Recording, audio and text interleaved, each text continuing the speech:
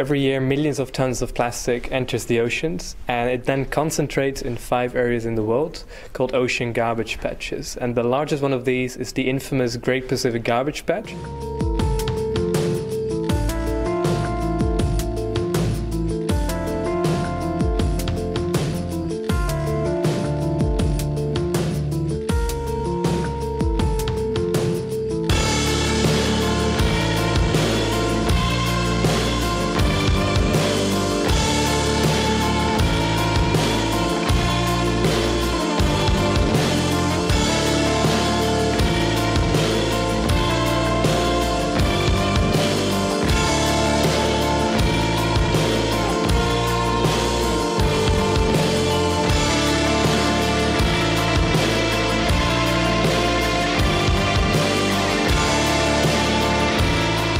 What we then figured was, instead of going after the plastic, we let the plastic come to us, using very long floating barriers which sort of float around to let the ocean clean itself by using the natural ocean currents in our advantage.